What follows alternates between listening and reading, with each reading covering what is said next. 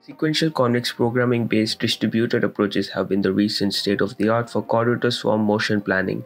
However, these approaches struggle in highly cluttered configurations as they rely on conservative approximations. First, linearization of non-convex collision constraints to obtain affine hyperplane constraints. Second, axis-wise decoupling of kinematic bounds to obtain affine box constraints. Such approximations are made to obtain a quadratic program at the expense of small feasible sets.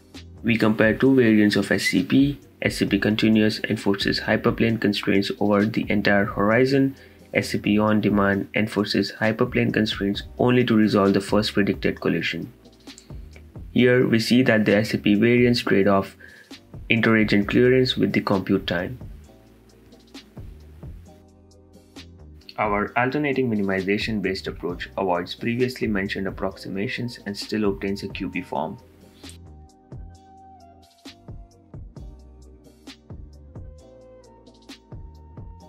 Our approach completes the task with lower compute time, lower mission time, and comparable inter-agent clearance. Swarm Demonstration 1. Here we see 12 quadrotors navigating to the desired goal locations smoothly while avoiding collisions.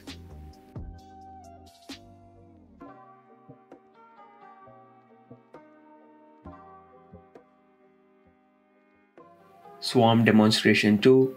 Now the quadrotors navigate in an obstacle-rich environment.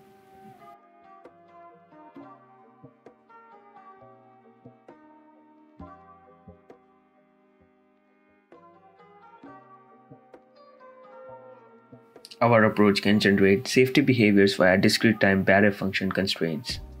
Here, we see that quadrotors with a lower gamma value show a safer collision avoidance behavior. Swarm Demonstration 3. In this scenario, 12 quadrotors make a rectangle formation.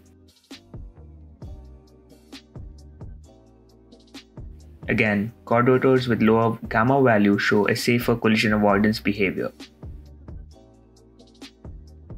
Swarm Demonstration 4. In this scenario, 8 quadrotors operate in a shared workspace with a human.